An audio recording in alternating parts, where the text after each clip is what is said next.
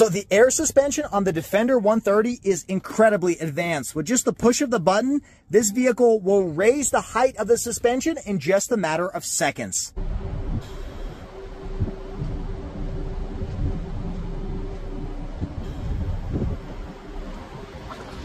You also have this vehicle dimensions menu, which will show you the exact height of the vehicle depending on what air suspension setting you're on.